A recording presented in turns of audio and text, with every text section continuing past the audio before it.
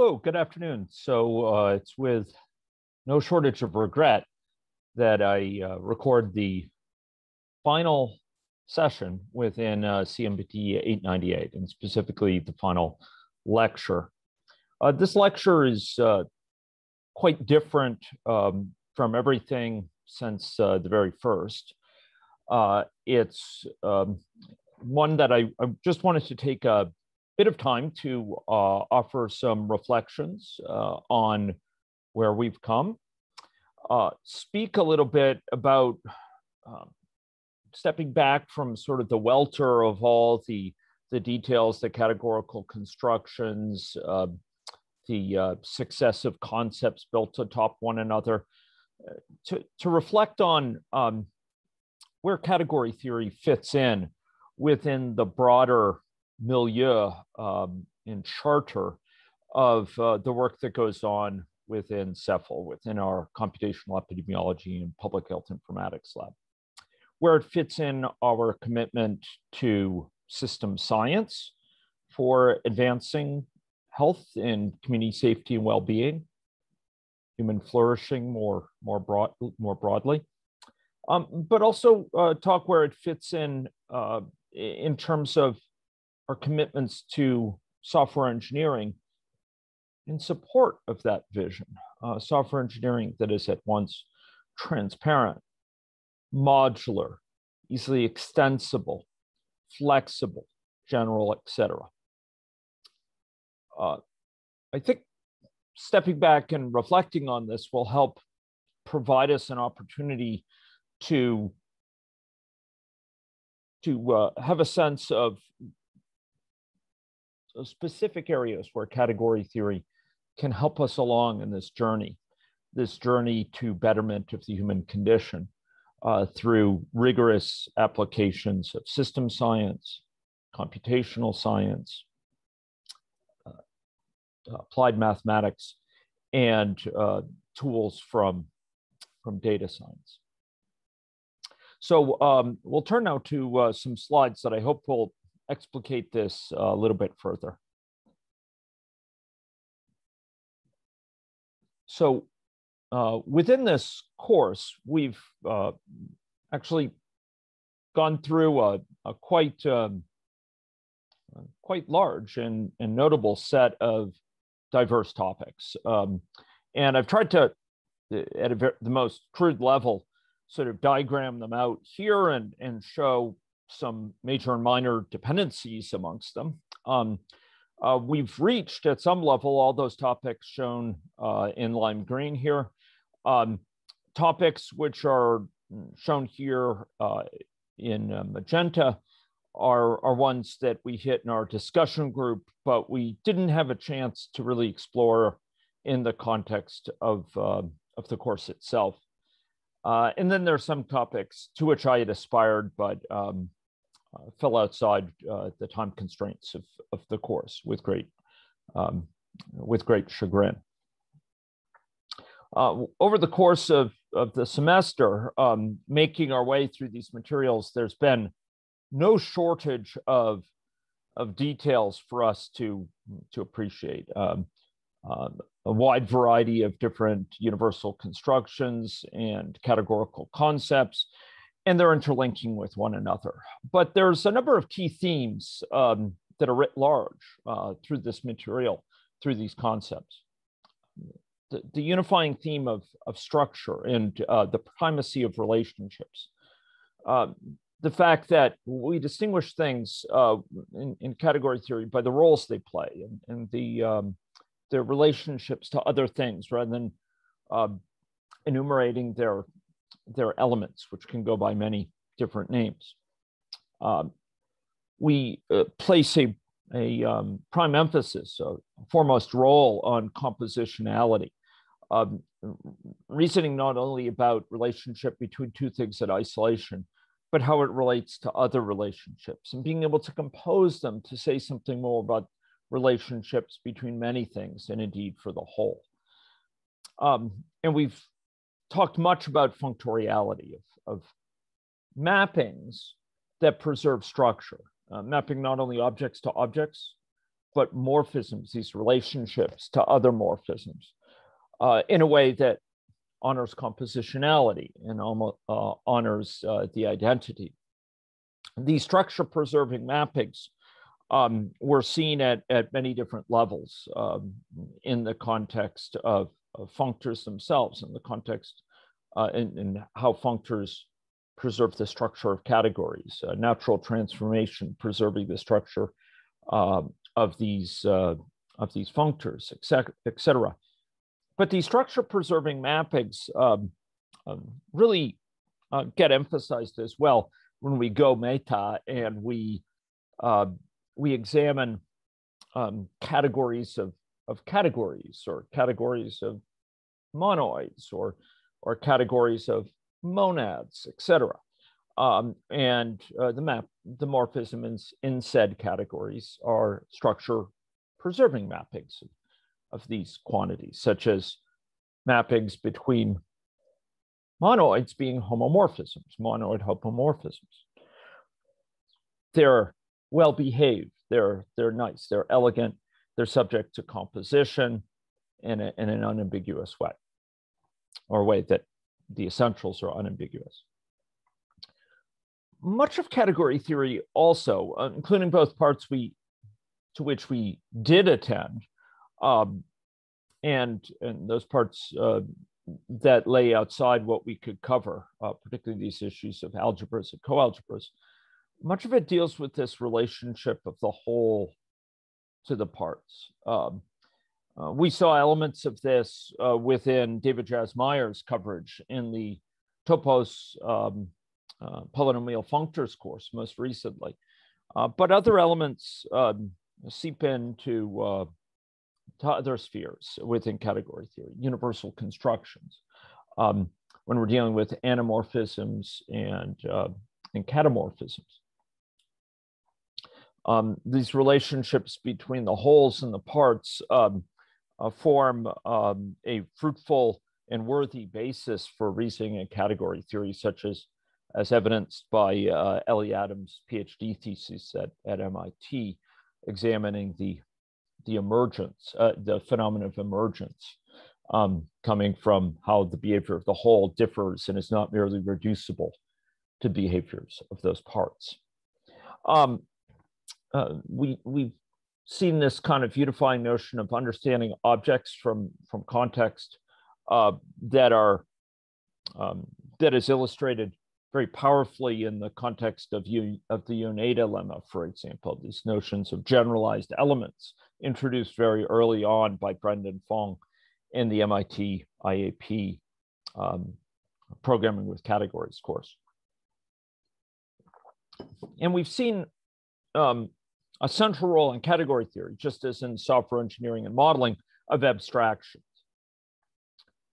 Presence of universal properties, which capture kind of the essence or the exemplars of a pattern, shapes, as it were, and representations. And very much at a merely hinting level, we've related this to kind of index categories into another, mapped into another category via functors. Going from the pieces to the whole is a worthy activity here, as it is in system science, and the role of synthesis is as important as the role of analysis. And another theme that comes through is looking beyond the names for things, recognizing that a rose by any other name is just as sweet. And too many arguments in the world, Feynman once commented, over 90%, are merely about labels for things. We look to a broader notion of two things being equal, to whether they're equivalent in some sense, with isomorphism or natural isomorphism, depending on the context, for example, as criteria for judging whether they're essentially the same for all intents and purposes. Tomato, tomato, potato, potato, whether we're talking about the same things. Now, so many of these areas, to which I've given a nod, also of these themes come up in system science: relationship structures, abstractions, understanding objects from context, relationships of whole to parts, the origin of emergence, the perspective of roles within systems is more defining than elements, of actions that drive system evolution as being of foremost interest, not merely the nouns, not merely the things at any one time with which we are dealing. And in system science, there's tremendous opportunities, undertapped opportunities for capturing common substructure of systems, recognizing the fundamental similarities between different concepts or different contexts, but also different systems. And there's a potential for really addressing that with category theory that motivates some of this course. But also category theory serves as this incredibly valuable motivation for general, transparent, solid, flexible inspiration for ways of describing, characterizing the dynamics and structure of complex systems, especially multi-level or laterally composed systems where we might have, wild animals and domestic animals and human health issues in the community and human health issues in the context of formal care systems, hospitals, long-term care, et cetera. Now, these last 2 points bear noting. For our mission, the mission of Computational Epidemiology Public Health Informatics Lab, so much of the motivation for category theory lies in this ability to strengthen our ways of describing, reasoning about, visualizing, communicating insights from, and helping to critique models associated with complex systems, but also because of its ability to allow us to characterize those models more crisply and therefore transform them, optimize them, scale them out across parallel processors, multi-cores, or distributed computing resources. And the way I think about it, category theory allows us to characterize structure within domains. I mean, this is so basic, perhaps it doesn't need to even be said, but because it isn't said much, perhaps enough, I did want to emphasize it here at the close of our course. Fundamentally, what we're working on here is building up tools for describing systems in ways that lend insight into those systems. And they can describe with admirable generality and flexibility and with great resulting insight, structure within different domains of interest.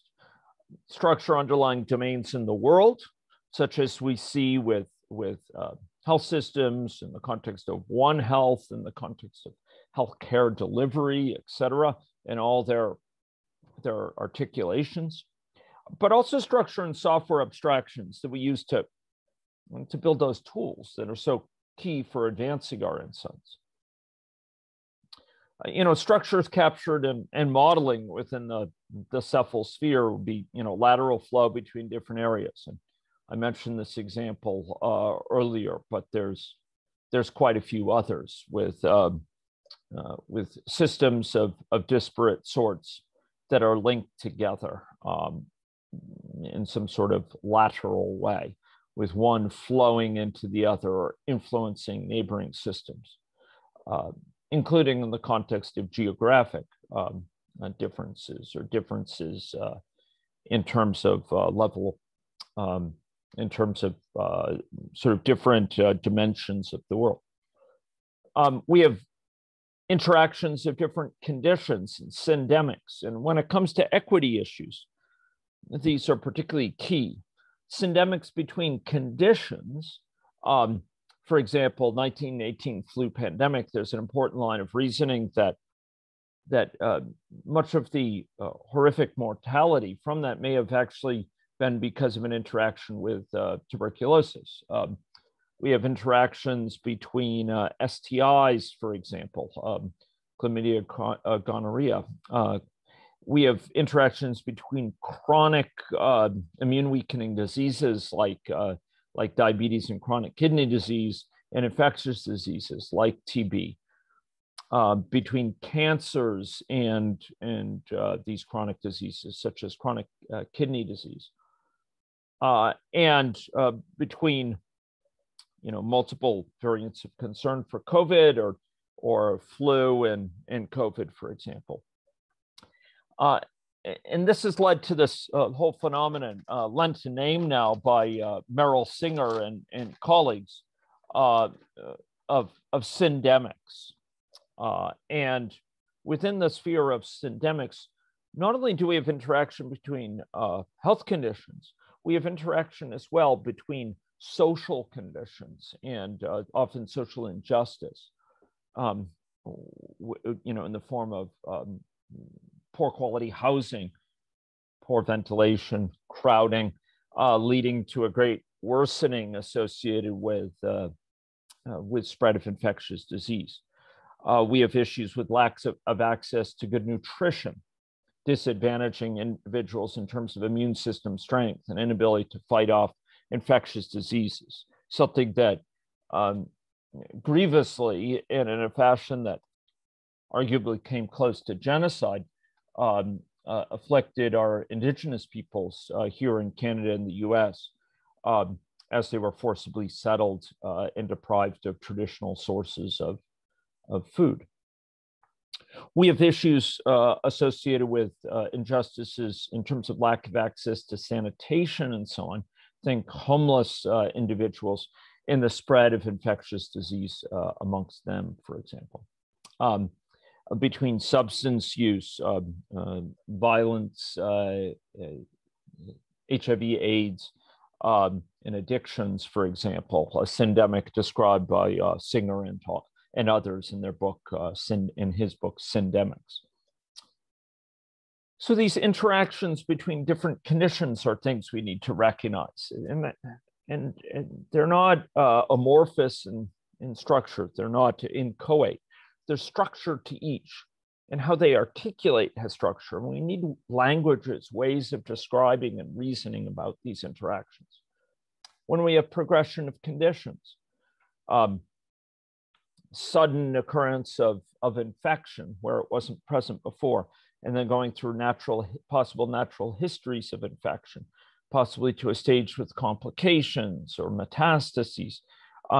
These lead to different progressions that can be that observe and proceed according to regularities, to orderliness, to structure. And the sorts of structures we have in category theory can be used to great effect to describe these. There's multi-scale interactions. With cancer, mutations at the level of DNA can ripple up to affect health at the topmost levels that lead to broad patterns in society and patterns of care seeking that can require strong response from our care systems. In cases like the Tasmanian devil, it can lead to infectious diseases combined with cancers because of that original mutation. It affects, decimates 80% of the Tasmanian devil population within just decades. We can also get this at the level of interaction in terms of gene cassettes and mobile elements and integrative conjugative elements in the context of antimicrobial resistance. When we treat with certain drugs, we select for resistant organisms with respect to those drugs, but also with respect to others because of co-location on mobile elements or on these ICE elements. And And that can lead to co-selection for other drug resistance for other drugs that can then propagate between organisms within that animal. So we have sort of networks of genes according to co-location. We have networks in terms of classes of drugs that are closely related. Sulfonamides, for example, are closely related. Penicillin-related drugs. But then we also have multiple organisms, microbes within a given host organism, and things can spread between them because of the horizontal gene transfer with these mobile elements or ice elements. And that can lead to spread from, say, E. coli to Klebsiella of certain antimicrobial resistance, which can threaten the life, which can sicken an animal, allow for transmission animal to animal, and ultimately, if this occurs on in the context of animal husbandry or in the wild, it might lead up to eventually spread to people and spread from the community into formal care. So we have these multi-scale interactions that are of keen importance in certain areas. The behavior of mosquitoes in terms of blood meal seeking can propagate up to grievous burdens of malaria at a population level, and interactions with the mosquito population, or with West Nile with the bird population. We can get these systems that conditionally shift between behavioral modes. I mentioned the occurrence of infection, of sort of switching to a new mode of progression in terms of natural history of infection. We get similar things, the occurrence of pregnancy or a time of delivery, onset of puberty, occurrence of immunization, et cetera. These sort of sudden shifts, which are not so much continuous processes, but discontinuous ones. There's structure there as well, structure that can be characterized with categorical concepts. Between discrete and continuous evolution, or behavior at a high level on low level interactions, network structures at different levels, 5 different levels plausibly for AMR, antimicrobial resistance. For all these, category theory provides us with this expressive, transparent, crisp, general language that really can allow us to get to the heart of the matter in characterizing those structures, and critically their composition, the ways in which they piece together to yield structure for the whole, and yield, per David Jasmyers, David Spivak, on whose work David Jasmyers builds, Sophie Libkind, Evan Patterson, and others, we can get behaviors from the pieces leading to behaviors for the whole.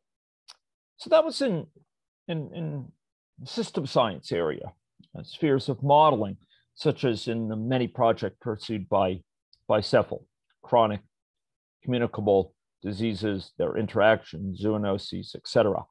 But we have these structures ubiquitous in the context of software applications more generally. If we're seeking to build databases to describe the world, we've seen in this course, in a brief module, categorical databases, the ways in which these databases have structure associated with it, and data migration has structure. The ways in which the instantiations of databases can be viewed as functors from a database category to set. There's structure in databases, there's structure in diverse other areas.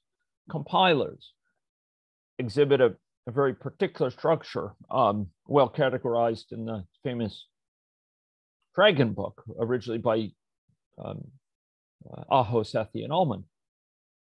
Operating systems, through their various evolutions, have explored different aspects of structure. Microkernel operating systems versus those in the area of Unix, for example. uh, offer different structural, different architectures associated with them.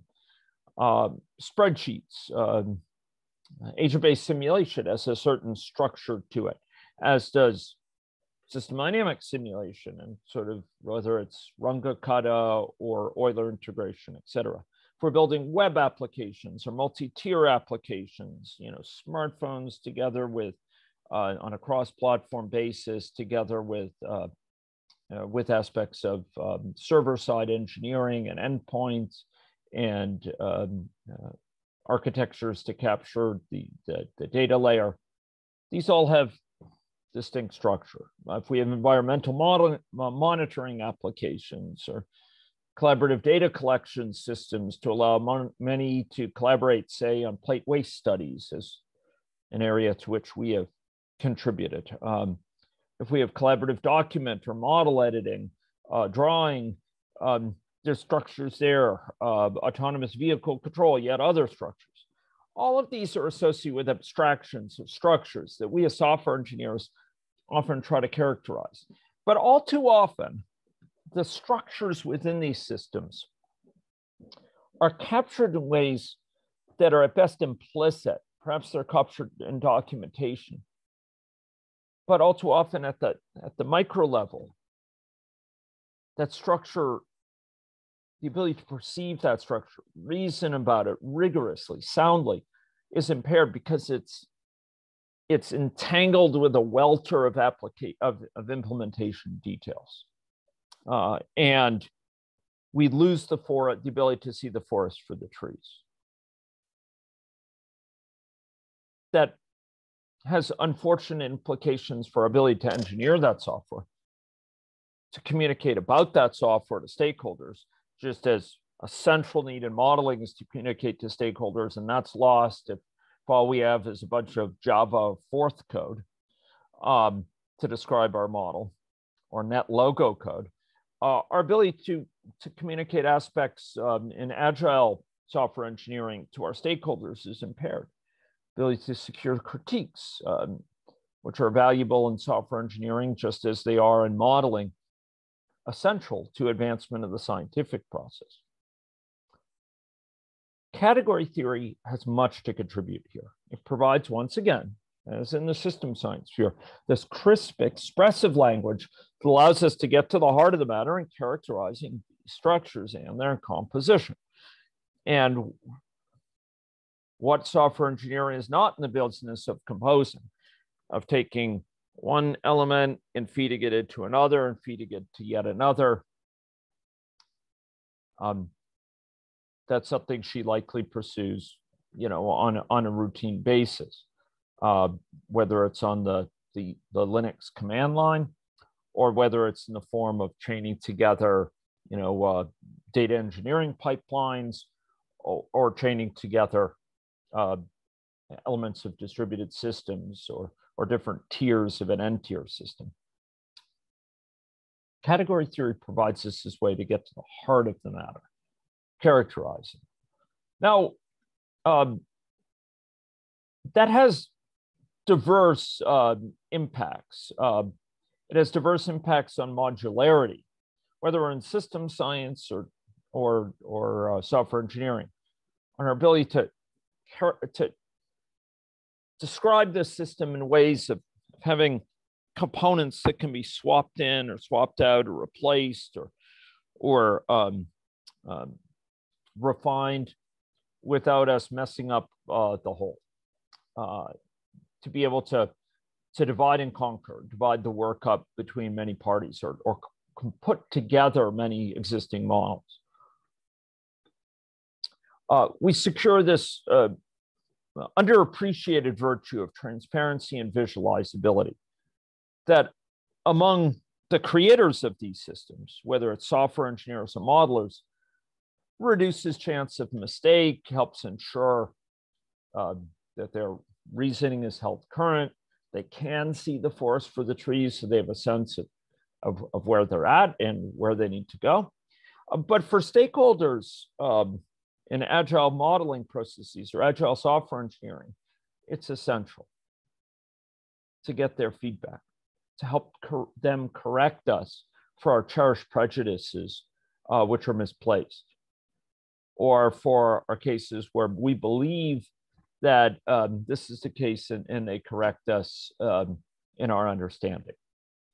So good stakeholders are for. That's why it takes a village to build a good model, and it takes a great team to build good software often. But there's more advice. The recognition of this structure allows us to transform it soundly, rigorously, without risk that will change its meaning. And by transforming, we can often optimize. And that optimization can allow us to save enormous benefit. We saw that in discussing natural transformations, didn't we? With natural transformations, for example, we saw a natural transformation between list functor and maybe functor, for example, guarantees the equivalent that if we are going to map a function, some function f, maybe it's is even, over a list of ints to get a list of bools, and then take the head of that is guaranteed to be the same as just taking the head of the original list and then mapping that function in the maybe context, just applying it to just the first element. They're guaranteed to be the same. And that can allow us to save ourselves a heck of a lot of work in mapping over a list, and instead to just extract the first element and map that. So this transformability, it sounds abstract and kind of curious, but maybe like there's no obvious benefit. There's profound benefit in terms of cluing us into cases where we can enormously reduce the amount of work that's required. Composability of these systems is key to allow us to take two systems described in isolation and compose them together. There's elegance and naturality that's pleasing to the mind and soothing to the soul, as it were. And there's the very real potential that describing these systems at a higher level, there's profound potential by abstracting away from the weeds of the forest floor, from the trees themselves to see the forest, by capturing the essence of the matter in a crisp way. We understand the dependencies of this system. We understand its meaning at a deeper level than if it's just some welter of C function calls that are kind of opaque, all full of twisty passages, all looking alike, as it were. When we have a C code base like that, automatically detecting the opportunities for parallelism, recognizing the parallel structure, is fraught with error. So we don't know what's going on in those function calls, what weird casts are performed of something to void star and passing willy-nilly in a way that violates our sense of what's possible with the type. If we describe the heart of the matter, we can reason for opportunities of parallelizing software, scaling it out in a distributed computing fashion. So there's enormous benefits here for recognizing the structure, crisply characterizing it.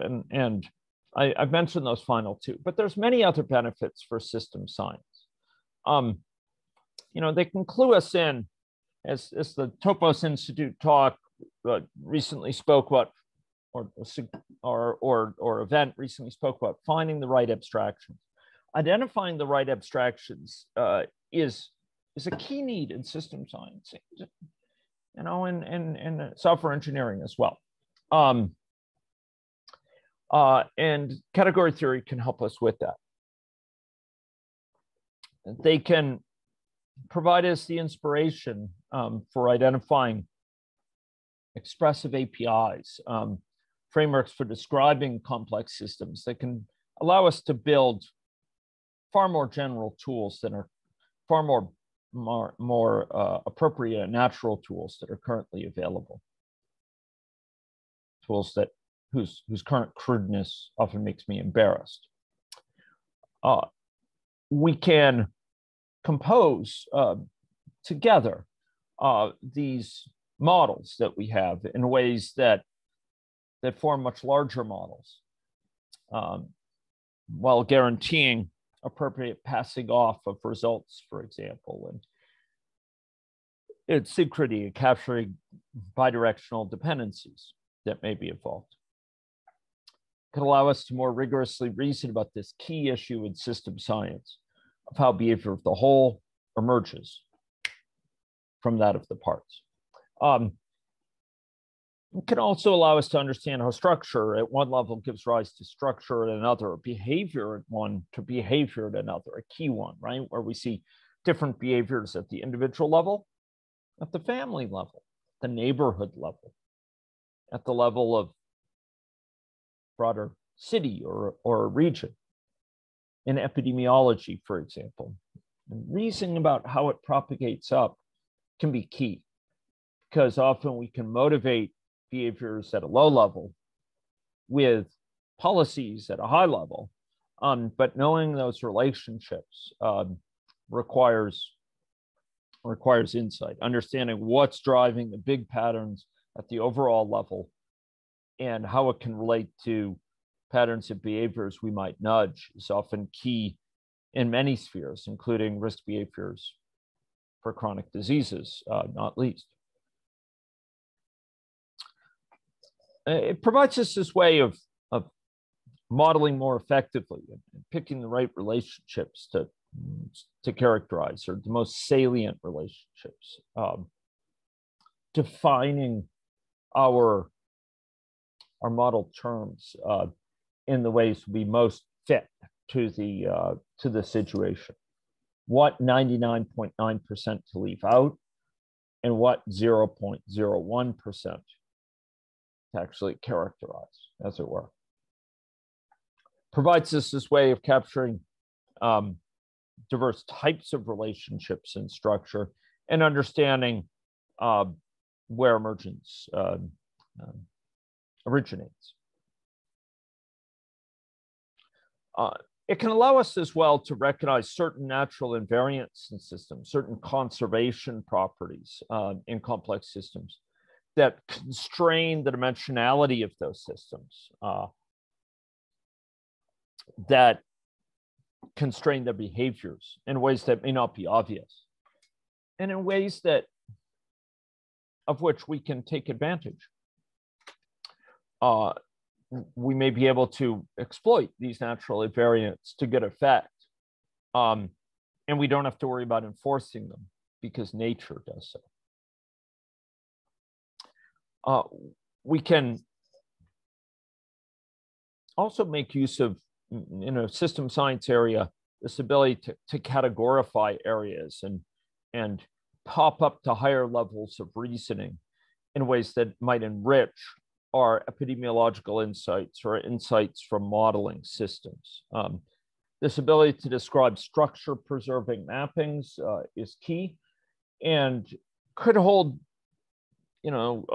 enormous potential for simplifying our modeling when we have a need to elaborate it in one way or the other, when we need to add outputs to our systems, to not pollute the core logic of our models with mechanisms that are focused on producing epiphenomenal observations from those models, or pollute our models with implementation details that are best captured at another level.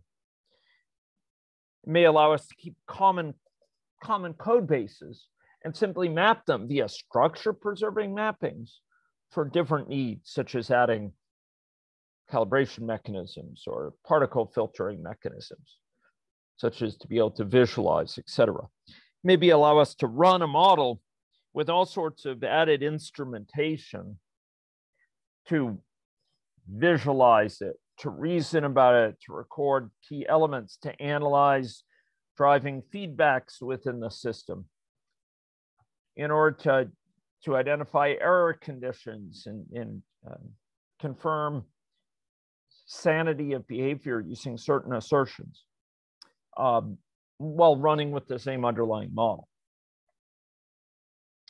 Structure preserving mappings, potential for adjunctions, and this capacity to capture in a separation of concerns fashion different needs. And finally, and not to be minimized, of absolutely central importance of system science, I noted earlier, is this transparency for stakeholders. This ability for stakeholders to critique our structure is central to the scientific process, because we're dealing with domains where they are the experts about the structure of these domains, not us. Whether it's clinicians, those understanding the generative pathways at a biochemical level, whether it's individuals who understand the health system structure, the flows to what governs flows to ICUs, what leads a person to stay in the wards, what prevents discharge from wards to the community for patients with mental health distress, or associated with patients with who need, or complex patients who are fragile, elderly, and need extra levels of care, from home care, long-term care, et cetera. We inevitably, in system science, when we're applying models of richness with the world, we need to turn to domain experts who understand that structure. And category theorists, just like systems modelers, recognize that a model is so much more than the data that goes into it, because it's the structure as much as any sort of data, and probably more so. It's the structure that makes the difference. And by representing that structure in a transparent fashion, in a fashion that can be illustrated with wiring diagrams, stock and flow diagrams, state charts, etc., by categorifying it, we can use those as the base representations. Those are not merely side representations that grow stale and obsolete over time as the code base evolves, as some welter of entangled code evolves. But rather, those are the core representations, and stakeholder feedback to them can help zero in where our assumptions are off base, zero in on omissions, on cases where we need to break out certain concepts. If we just have infected people and we need to break it out to oligosymptomatic versus symptomatic, for example, or previously infected, reinfected people versus those who are infected for the first time.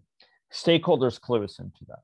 They also, and that cluing us in is part of the scientific advancement that's central to the success of our models. If we can't secure that feedback, we have shortchanged the scientific opportunities for our modeling. Similarly, they have to give feedback on outputs from the model. This is probably less affected, quite essentially by categorification. But there too, there's enormous opportunities. If we could allow different stakeholders to run a model with different interfaces, key to their interests. The demographer looks at age categories and summaries across the age categories.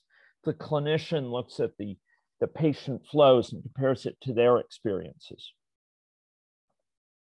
The public health officer looks at broad outcomes in terms of overall burden, but some of the outcomes stratified by characteristics of heterogeneity, dimensions of heterogeneity, with particular attention to vulnerable groups. And they're providing feedback on the plausibility of these results for some baseline. That can allow us to zero in on gaps in the model. Whereas if we just have one size fits all interface for everyone, that's harder to do. And it's that ability to allow for different lenses for different individuals that can provide, that category theory can help enhance by providing a common model that can be targeted mapped to outputs for different stakeholders or instrumented with different types of outputs. I noted the central role, this is a bit out of place, central to the notion of system science is this relationship between the whole and the parts. And as I noted, in some areas to which we did attend, optics, categorification, and universal constructions, we've seen some elements of that. But catamorphisms and anamorphisms in the algebra coalgebra area are particularly rich in this sphere as well. In the sphere of software engineering, some issues that I've talked about, many and that I've alluded to certainly, fall into this sphere. After all, we are artifacts. So we build as system scientists are typically software artifacts. And so I gave reference to the importance of optimizing them, et cetera. For software engineering, understanding the structure of systems is central. Higher level functional programming offers us this incredible toolbox, and category theory is central to the motivation for that toolbox, such as the many contributions of Edward Kmet, but also the amazing contributions of Phil Wadler and his vision. Category theory allows us to formalize patterns that we see in functional and programming paradigms. These patterns that have built up as idioms over decades of use can be formalized in category theory. And monads, for example, as Jerry Sussman has commented, formalizing patterns that are dated back perhaps to the 60s among talented Lisp programmers, such as within the MIT community. Within software engineering, this ability to kind of burrow down to describe the essentials of structures in a crisp way allows more general toolboxes to be built up by stripping away inessentials and allowing us to have these readily reusable components that depend only on something being a functor or another thing being a natural transformation, which can be applied to a huge number of different areas, different spheres. Within the software engineering sphere, it bears noting that as in modeling, we're often characterizing real-world structures. Maybe it's not the evolution of behavior in those real-world structures, but it's real-world structures that we are describing. Maybe it's a registrar's system for student registrations at an educational institution, or a database associated with health insurance claims, or a system that is used to collect electronic health records, or what have you. There's real-world phenomena and structures being captured there at some abstract level, and category theory provides this way of characterizing these structures in a functional fashion, in a way that is high-level, general, flexible, modular, and amenable to transformation in equational reasoning. We can reason on account of this high-level characterization with greater clarity about the programming challenges we face, and work to optimize based on that. Whether it's high-level computer-aided software engineering, case-type systems, or characterizing systems a little bit more formally, when our code makes use of these high-level abstractions, it will often do so in a way that's more readily retargetable. And we can take advantage of that structure then in implementation. If we reify it, if we recognize the logic of a natural transformation, we can use that sort of transformation we talked about earlier for optimization. And we can often, again, use it as opportunities for parallelization and transformation. And I list, a set of different concepts there that can carry over into software engineering analogs.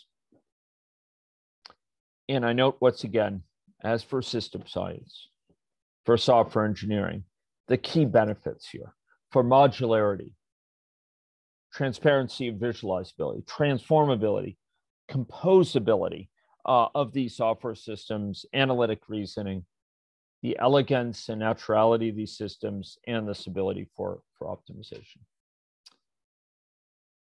So those are some reflections on whence we've come and whither we go. The motivations for it, and just a pop-up reminder of why this is so central to the Charter of Cepheid. There are some topics that I keenly regret not being able to include in this course.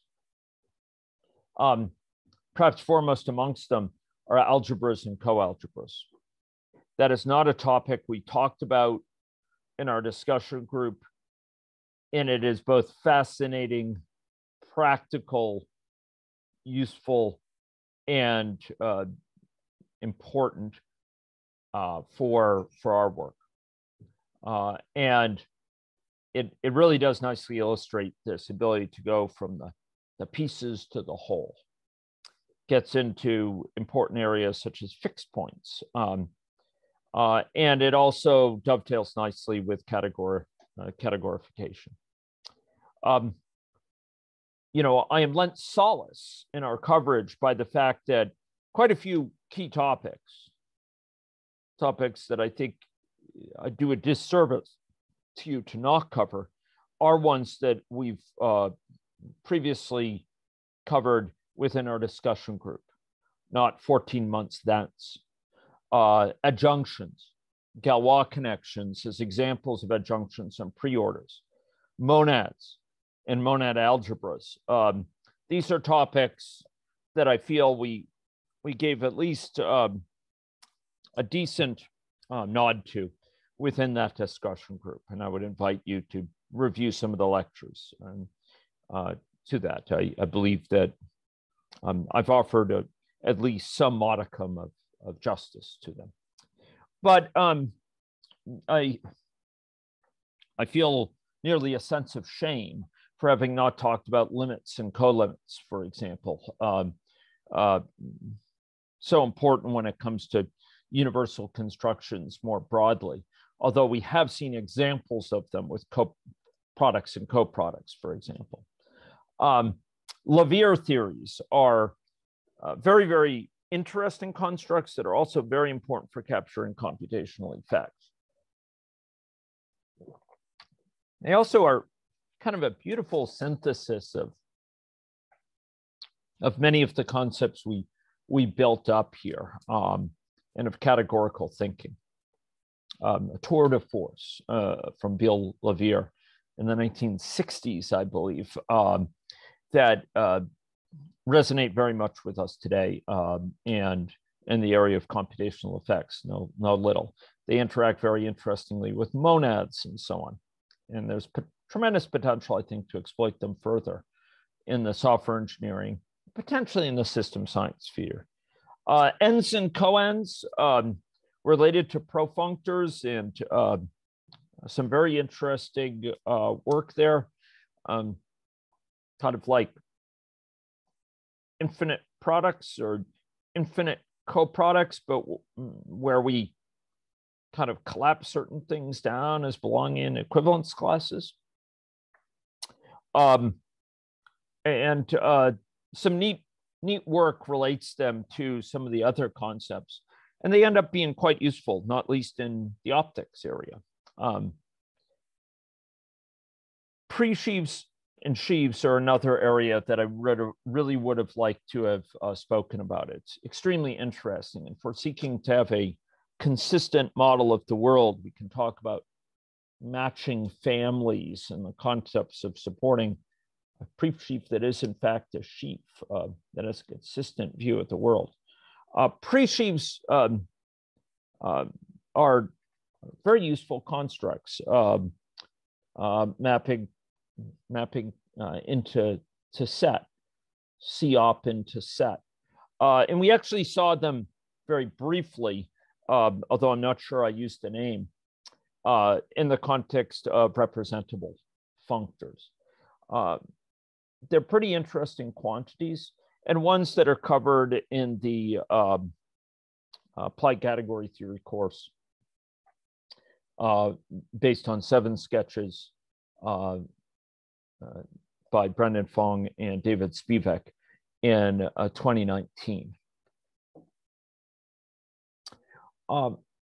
In closing, we've come a very long way in this course.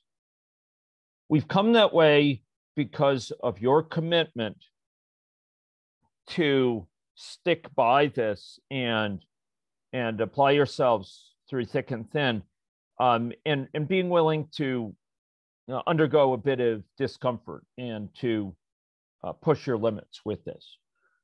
I recognize this. This material is not easy.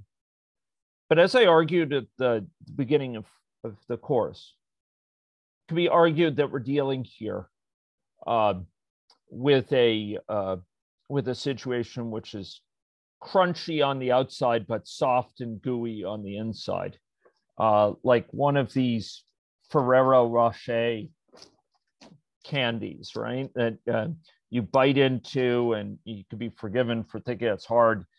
But once you crunch through the exterior, you find there's lots of chocolatey goodness in there. And I believe it's very similar with lots of chocolatey goodness in the area of category theory. And I know it's been hard. I know it's required stretching yourself and putting aside your discomfort at times, and a willingness to say, I don't understand this for now, but I have some inkling of what's being talked about. I'll go forward for now. Maybe my understanding will improve later. I've lived with that for all my time, and I'm so glad that that you felt that you committed yourself to finishing this course despite that feeling. This grows on you, and over time, as you re-encounter this material further and further, you will come to develop not just better understanding, but good intuitions and even a good visceral sense often for why this all fits together in a most fantastically beautiful medley on which Vermeer and Bach have nothing nothing going. This is every bit as beautiful as their creations. So, if you want to have a sense of where we've come, I'd invite you to go back and take a look at some of those videos that you examined at the start of the course. That 6 to 7 minute introduction on what is category theory, that threw at you all sorts of buzzwords of categories and functors and natural transformations, etc. That probably seemed so mysterious when you first encountered it.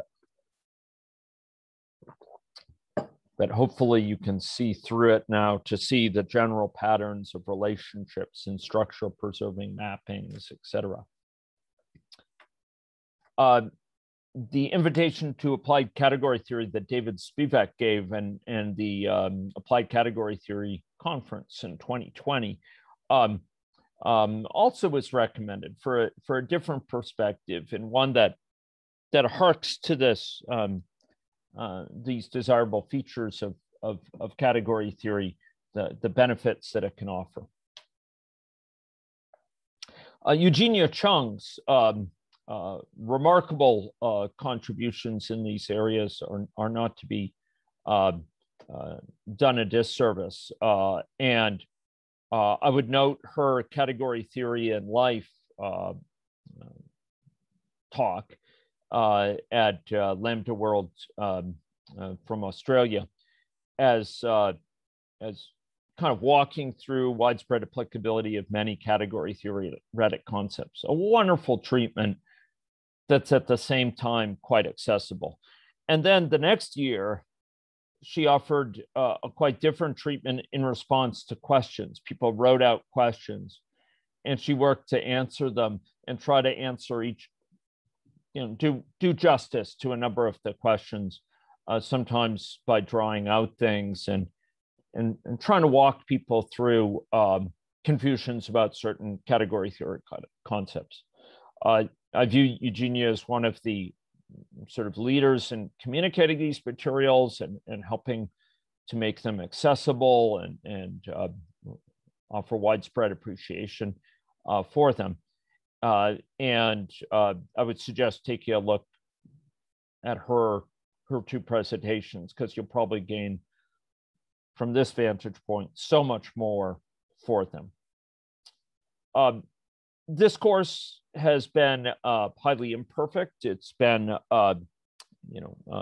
less than I would like to give, and but I feel that we could have done worse. And I'm so grateful to you as partners for bearing through this first teachings of this material, rough though it was, and incomplete in some ways, though it is. So thank you so much for your contributions to this course. Thank you for your dedication. Thank you for your excitement. I look forward to working with you on your projects and to hopefully getting a chance with some or many of you to explore these materials in the potential of category theory to system science, to software engineering, and to the broader mission of CEFL in coming months and years. Thank you so much, and I look forward to future episodes. Take care there.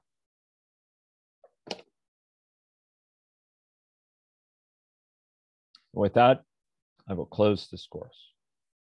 Thank you.